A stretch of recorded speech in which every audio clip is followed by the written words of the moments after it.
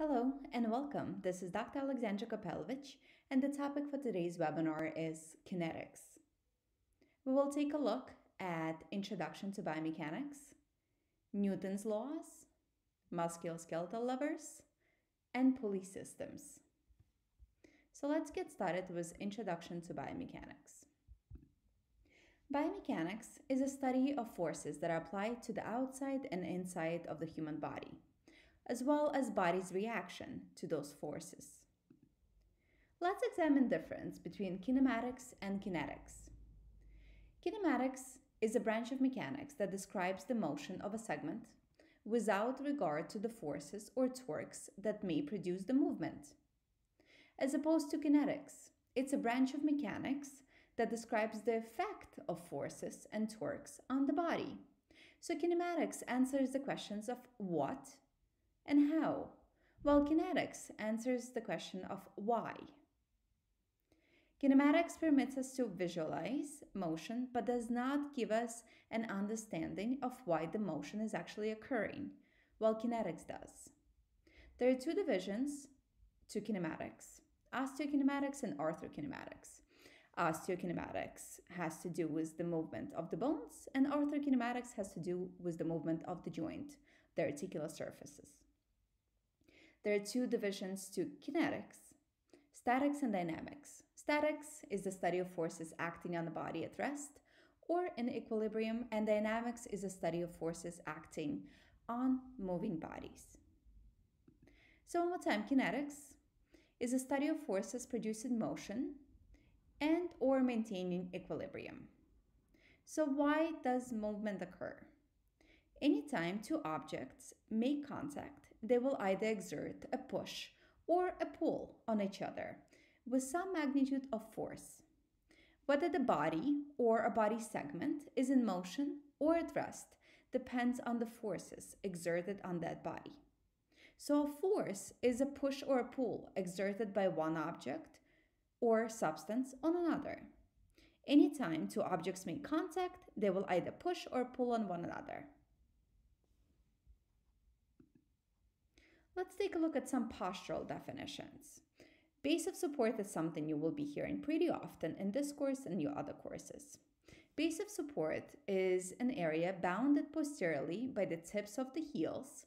So this is an example for a human body. The tips of the heels of the feet, and anteriorly by a line joining the tips of the toes. So this is pretty much the base of support of the human body. As you can see, if we compare image 2 with image 1, we can see that the base of support of a human is much smaller than the base of support of a quadruped.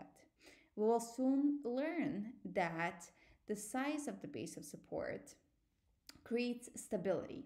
The larger the base of support, the more stability there is within the body. The center of gravity is a point where mass of the body is centered. It's also known as a center of mass. S2 is typically a center of mass in adults. The center of mass is not fixed. It changes with different positions. When we bend forward, the center of mass changes. When we squat down, the center of mass changes. Sitting, standing, and kneeling all change the center of mass. So one more time, center of gravity. The force of gravity on an object or a segment is considered to have its point of application at the center of mass, or otherwise known as the center of gravity. Even when the center of mass lies outside of the object, it is still the point from which the force of gravity appears to act. So in a symmetrical object, it is in the center, as demonstrated by the sphere right here. In asymmetrical object, it is at the point at which the mass is equally distributed. Typically it's towards the heavier side. So as you can see, a center of gravity or a center of mass would typically be a point where the mass is equally distributed. So you'll be able, the example here is that the person is able to balance all these three objects with one finger, holding it at the approximately at the center of mass of the object. So here, the center of mass, as we can see, is not right in the middle. It shifted towards the heavier end of the bed. So this is where the both sides will be, the mass of the bed will be equally distributed. Another example here is a crutch. Once again, the person is holding it closer towards the heavier side of the crutch, which means that's where it's going to be balanced. Let's take a look at center of gravity one more time. So as I mentioned before, the body's center of gravity is anterior to the S2 segment. Force of gravity is always vertically downward towards the center of Earth, as demonstrated in this image right here. Each segment of the body also has center of gravity, meaning that for in this case, in this example, calves will also have their center of gravity closer to the proximal end, closer to here. A thigh will also have its own center of gravity. The head, arm, and trunk as one unit will have the center of gravity. Each segment of the body will have its own center of mass or center of gravity. If the trunk is inclined forward, as demonstrated in this image right here, the segmental masses remain unchanged. So we can see the mass of the head, arm, and trunk is one segmental mass, and the center of mass of the head, arm, and trunk is located at this point, and the center of mass of the legs is located at this point. Of course, the mass will be unchanged, but what will change is the center of mass in relationship to the body when one bends forward. As I mentioned previously, typically when the person stands in anatomical position, the center of mass is located just anterior to the S2 segment. Once the person bends forward, the center of mass displaces and it changes in relationship to the other segments of the body. So in this image, we can see how the center of mass changes to slightly outside of the body, as opposed to being right here anterior to the S2 segment. In order for body to be balanced, we know that the center of mass has to fall within the base of support. So her base of support is right here in between the 2 feet. So it falls right in between the 2 feet, meaning that this person will be balanced. Once again, another image right here of a person bending forward, so same principle here. Let's take a look at this football player right now. So as we said, in order for a person to be balanced, the line of gravity has to fall within the base of support. This person's base of support is this foot. There's no other place, only his toes are supporting his entire body. So his base of support is very small at this point. When the 2 feet were on the ground, this was a larger base of support. But now, since the right foot is off the ground, only the left foot creates the base of support. So now we take a look at the segments A, B, and C. Letters A, B, and C represent the center of mass of individual segments. A represents the center of mass of the left leg, B represents the center of mass of the right leg, and C represents the center of mass of the head, arm, and trunk. When we combine these three center of masses, what we find is that the center of mass has shifted from S2 segment, from just anterior to S2 in anatomical position, to outside of the football player's body. So this is the new center of mass, A, B, and C.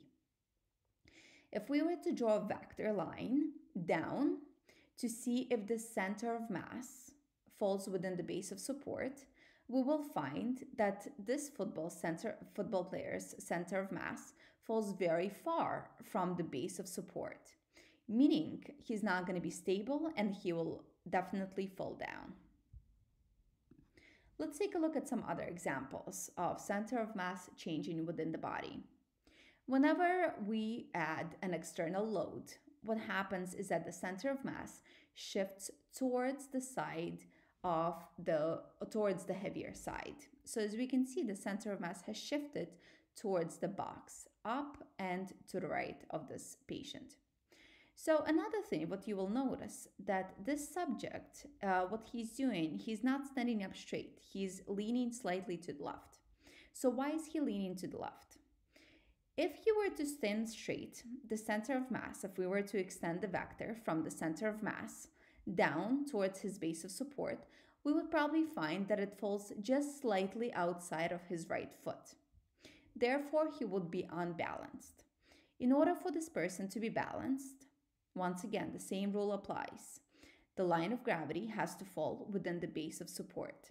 This person shifts his head, arm, and trunk, and of course the external load, his box, to the left, which allows now the center of gravity to be aligned within his base of support. And once again, he is able to maintain a balanced position. Let's take a look at the second example here. A person walking in a cast. First things that we notice is that the center of mass has shifted from just anterior to S2 to just inferior to the prior location of the center of mass. Why did this happen? This happens because a person is wearing a cast. A cast is once again considered an addition of the external load, and because there is an addition of external load, the center of mass will shift towards the heavier side, which in this case is the right lower extremity. Another thing, if this person were not to wear crutches, his base of support would only be his left foot. Therefore, his new center of mass would fall outside of his base of support. Therefore, he would be unbalanced. What this person does by addition of crutches, this establishes a new base of support, a larger triangular, as you can see, base of support. And this allows the center of gravity to comfortably fall within the base of support. Therefore, this person is now balanced. The stability of an object or the human body. Here's some principle what it actually depends on. The larger the base of support of an object, the greater the stability. Such as an example we saw a second ago was a person with crutches. The closer the object's center of mass to the base of support, the more stable the object is. We'll take a look at the next example. And an object cannot be stable unless its line of gravity is located within its base of support.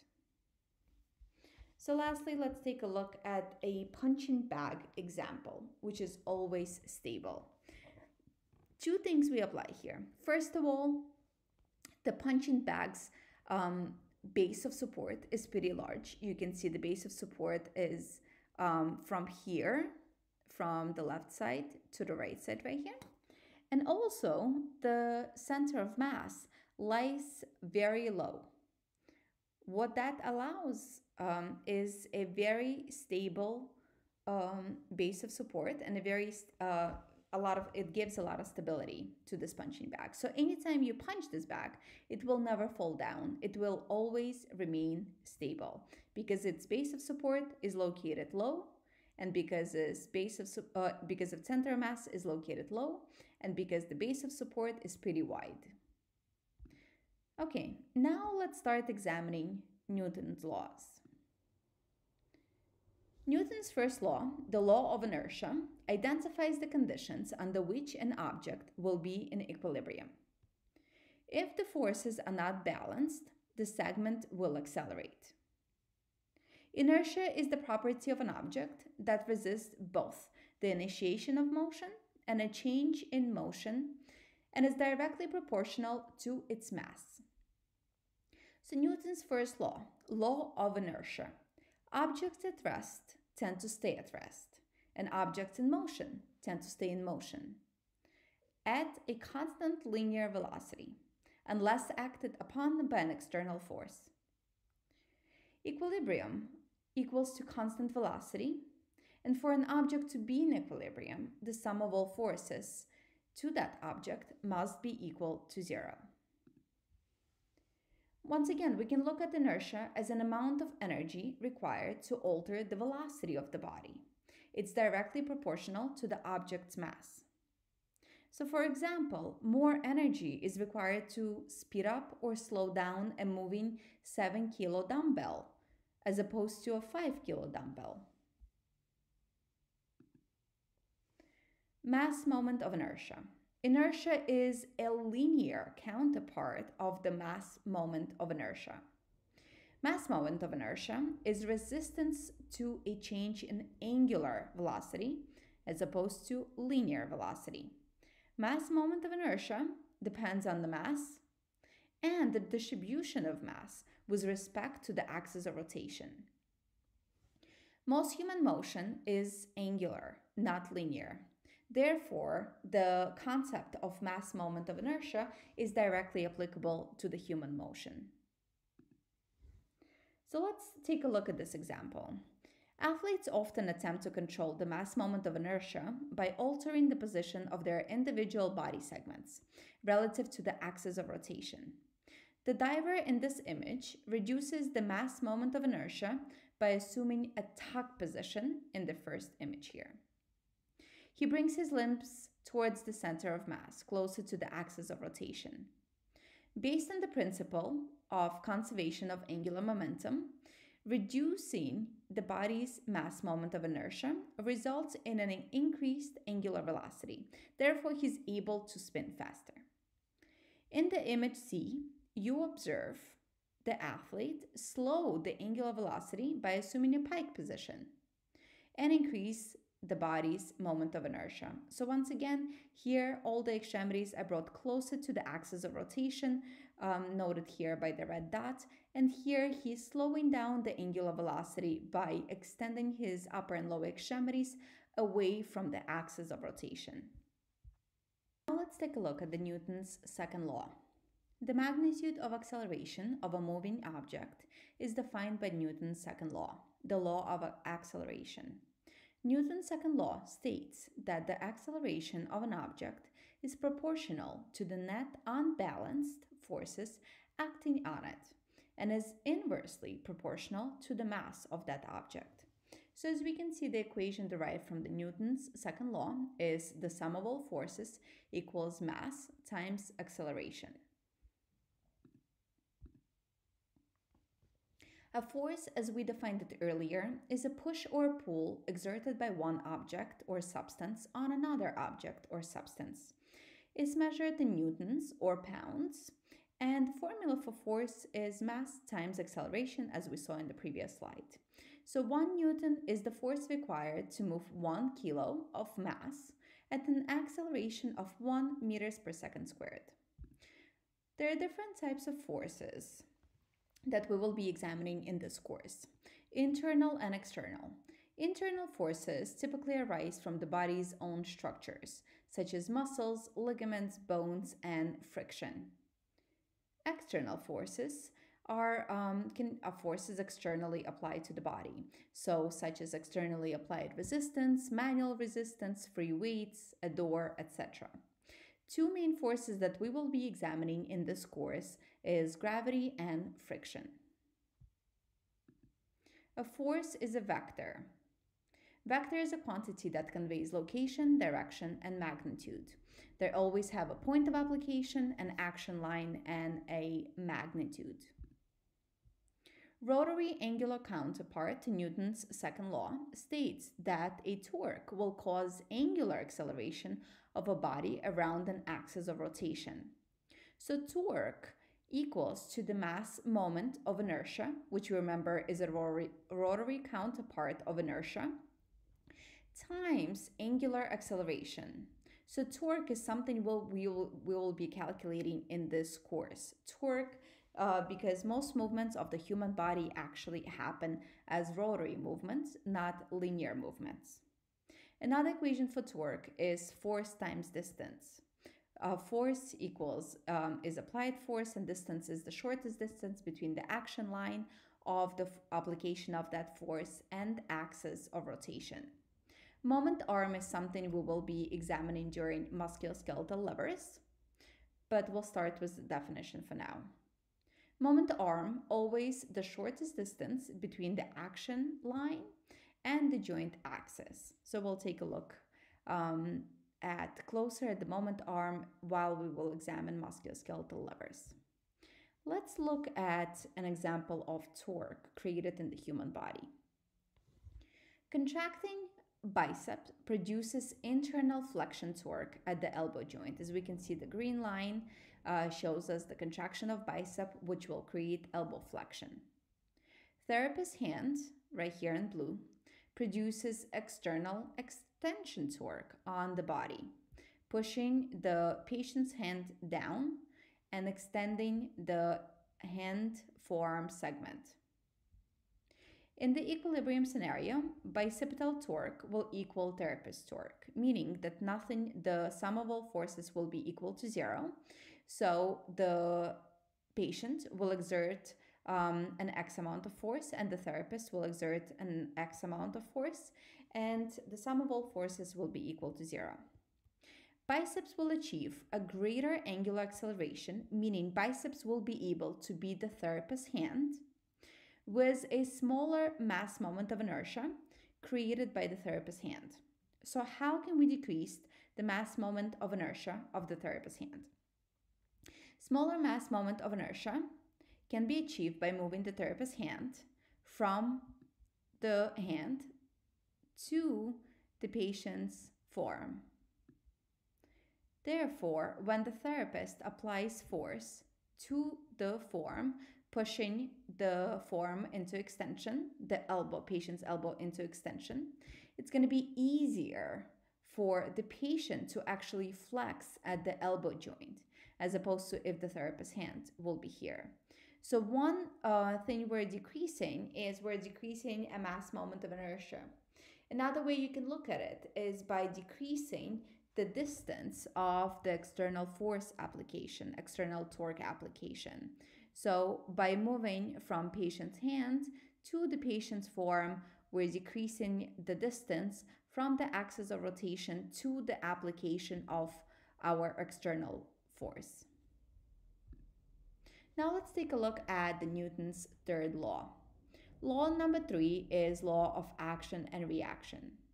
When one object applies a force to a second object, the second object simultaneously applies a force equal in magnitude and opposite in direction to the first object. So let's see the application of that in physical therapy. Here, although a scale is commonly thought to measure the weight of a person standing on the scale, it actually measures the contact of a person to scale. So let's take a look here. GP stands for gravity acting on the person. So we know this is the center of mass of gravitational force pulling the person down. Now we have one force of gravity pulling the patient down. Another force that will be exerted is the patient's weight on top of the scale, which is here, patient scale with the green arrow right here. While the person exerts its own force on the scale will exert equal but opposite force on the person. So if a person pushes down with 130 pounds, the scale will push back on the person in the opposite direction 130 pounds of force back onto that person. Now let's take a look at musculoskeletal levers. Internal and external forces produce torques throughout a system of body levers. Lever is a simple machine consisting of a rigid rod, right here in orange, suspended across a pivot point, or otherwise known as a fulcrum. There are 3 classes of lever: first class, second class, and third class. Let's examine what an entire lever consists of. As I mentioned, it's a rigid lever right here. It has a fulcrum. We have 2 forces applied: the effort force applied right here and the resistance force applied right here. An effort force is applied an X amount of distance from the axis of rotation, and that is known as an effort arm. A resistance force is also applied an x amount of distance from the axis of rotation, and it's known as a resistance arm. Moment arm is a perpendicular distance between the axis of rotation and the line of force application. So moment arm can be an effort arm or a resistance arm. Torque is a force multiplied by its moment arm. It tends to rotate a body segment around the axis of rotation. So we have an X amount of force acting at this point of the lever. So to find torque, we will take an X amount of force times the distance times the resistance arm, and we will be able to find the torque of the resistance force. An effort force is the force acting in the direction that the lever is rotating. Effort force will always be the winner.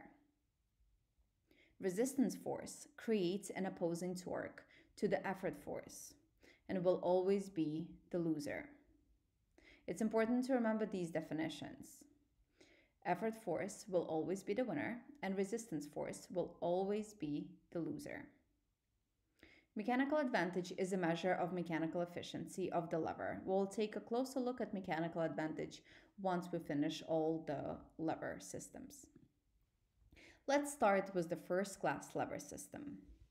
In the first-class lever system, we find the axis of rotation is positioned in between the two forces applied to the lever.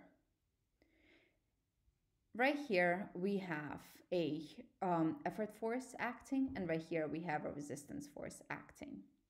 So I created the formula for you. Typically, a first-class lever system can be balanced. So we have, let's take a look at the anatomical example right away. So we have a center of mass of the head constantly pulling the head down. Our axis of rotation are at the C1, C2 joint right here. And in order to balance this force of gravity, in order to make sure that the gravity doesn't always pull our head down, we need to have something active. So our suboccipital muscles are typically always active in order to keep our head neutral. And this creates a first-class lever system. We have an effort force, which is our suboccipital muscles. We have our resistance force, which is the gravitational torque acting. So if the gravity pulls us down with 50 newtons of force, and it's located 0.01 meters away from the axis of rotation from C1, C2, in order to keep our head neutral, we have 50 newtons of force created by the suboccipital muscles, also located 0.01 meters away from the axis of rotation of the joint. So head is in equilibrium when the product of force multiplied by the internal moment arm, which is the distance from the point of application of the muscle force to the axis of rotation of the joint, equals the product of the head weight, shown right here, multiplied by the external moment arm, which is, once again, this distance right here, which in this equation is 0.01 meters once again. Let's take a look at the second-class lever system. So now you will notice a difference. The first difference here, there are two features. The axis of rotation is at the end of the bone. So here, let's start with non-anatomical example for now. The axis of rotation is located at the end of the lever. Muscle or internal force possesses greater leverage than the external force. This is the second feature of the second-class lever system. It's very rare in musculoskeletal system. Some examples are calf producing torque needing to stand up on tippy toes. So let's examine this anatomical example now. So we have the axis of rotation at the metatarsophalangeal joint right here. Now we have two forces acting on this segment. We have a gravitational force known as resistance force right here. And we also have a force of the calf muscle of the gastrocnemius sensorius pulling the calf into a heel raise, acting at the calcaneus.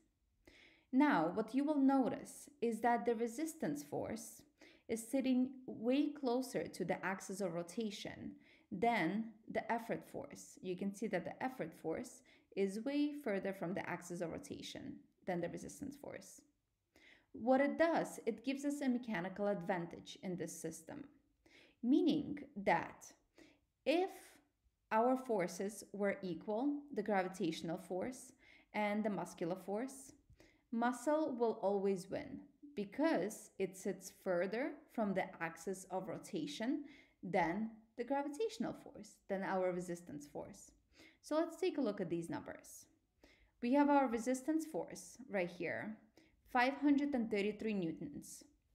Okay, 533 newtons is about 120 pounds of body weight pulling down, right, as a gravitational, times 0.02 meters. So this distance right here from the axis of rotation to our R, to our external resistance, is 0.02 meters. Now, in order to keep this equation in equilibrium, we only need 266.5 newtons of gastrocnemius and soleus force in order to keep this equation in equilibrium. Because it sits 0.04 meters, because it sits further from the axis of rotation than the resistance force. Now, let's take a look at the third class lever system. Once again, there are two features. The axis is at the end of the bone, just like with the second class lever system, and the external weight supported by a third class lever system always has a greater leverage than the muscle force. This is the most common lever used in the musculoskeletal system. So let's take a look. Now we have the axis of rotation and effort force acting the winner, that is always the winner, and the resistance force, that is always the loser.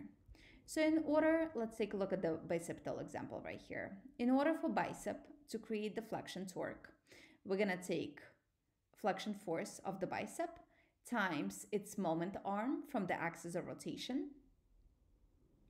And we will take a look at the resistance force acting here, which is the dumbbell pulling the elbow into extension. The force of the dumbbell pulling the elbow into extension times the distance from the axis of rotation to the point of application of this force. So let's take a look at this equation. We have 50 newtons of force times 0.06 meters. 50 newtons of force of dumbbell pulling the arm into extension times the distance. How far does it sit from the axis of rotation? So this distance right here from axis of rotation to the point of external resistance is 0.06 meters. In order to keep this equation balanced, we need more force created by biceps. We need 150 newtons of force created by biceps because it sits at 0.02 meters from the axis of rotation. So right here, we see that there's more mechanical advantage for the dumbbell to pull our elbow into extension rather than for bicep to flex. So bicep needs to produce more force in the third class lever system as opposed to gastrocnemius and soleus producing force in order to lift the body on tippy toes in the second class lever system. So here we come to the concept of mechanical advantage. Mechanical advantage is the ratio of the internal moment arm to the external moment arm. Second class lever system always have a moment arm greater than 1, meaning that the internal moment arm is always greater than the external moment arm. Third class lever system always has a moment arm less than 1, meaning that the internal moment arm is always less than the external moment arm. Majority of muscles throughout the musculoskeletal system function with a mechanical advantage less than 1, meaning they function in a third class lever system. Some examples would be the bicep, quadriceps, supraspinatus, and deltoid. They all attach to bone relatively close to the joint axis of rotation. The external force that opposes the action of the muscle will typically be exerted further from the axis of rotation. Now let's take a look at this example. This one is a little bit trickier. In the first image, we see quadriceps performing a concentric contraction. Therefore, right here we have the Q is the effort force. QLF is the effort force of the quadricep. In the second image, we see a quadricep performing an eccentric contraction. According to the definition, effort force is always the winner. Therefore, the gravity in this case would be the effort force, while the quadricep is the resistance force opposing the effort force. For example, therefore, this would be a third class lever system. And the second example would be a second class lever system.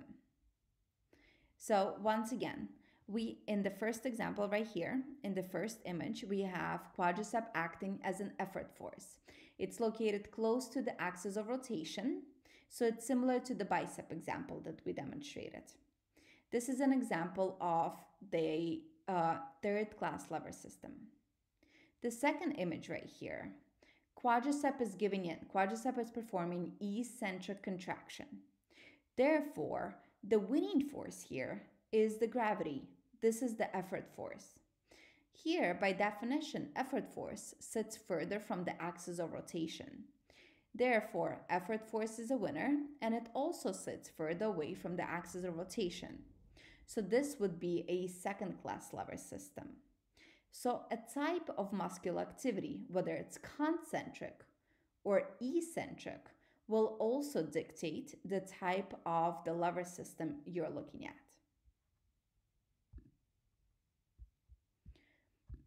Now, lastly, let's take a look at pulley systems. Pulleys are used to change the direction of a force for strengthening exercises, mechanical traction, and for functional tasks that involve lifting heavy objects. Depending upon how they're positioned, they can increase or decrease the magnitude of a force. Types of pulleys. We have single fixed pulley that only changes a force's direction, not mechanical advantage. Movable pulley that will change both force's direction and the mechanical advantage. And finally, anatomic pulley changes the course of a tendon and improves muscle's mechanical advantage by increasing the length of its moment arm. So let's take a look at anatomical pulleys. They change the direction of a force without changing the magnitude of the force, so that's important. They do change the mechanical advantage, allowing the muscle to produce greater torque around the joint, but they do not change the magnitude of a force. So a common example of an anatomical pulley would be a quadricep muscle over a sesamoid bone over patella. What patella does is it deflects the action line further away from the axis of rotation. Therefore, it increases the moment arm of the muscle force. A force of the same magnitude will produce greater torque. So sesamoid bones lie where tendons pass over joints and function to change the direction of the muscles or tendon action line. As a result, increase in the ability of a muscle to produce torque around one or more joint axes. There are several sesamoid bones in the human body, the largest being patella, which we're looking at right here. So let's imagine that there is no patella. The line of pull of quadricep would be parallel to the tibial tubercle. So here we're viewing tibia, femur, femoral condyle. We have line the force of quadricep directly up towards the anterior inferior iliac spine. Now, this moment arm would be about 1 centimeter. Therefore, we know that the quadricep torque production would equal to the force produced by the quadricep times the moment arm away from the axis of rotation times this distance. So the greater this distance is, the more torque quadricep will be able to produce. So once again, how do we increase this distance? Well, we just add a sesamoid bone, such as patella. By adding the sesamoid bone right here, patella, we're changing the angle of pull of the quadricep tendon, but we're also elongating the moment arm. By lengthening the moment arm, we're allowing the quadricep to produce less force with the same amount of torque, or more torque with the same amount of force. So, a quadricep will be able to produce more torque with a longer moment arm.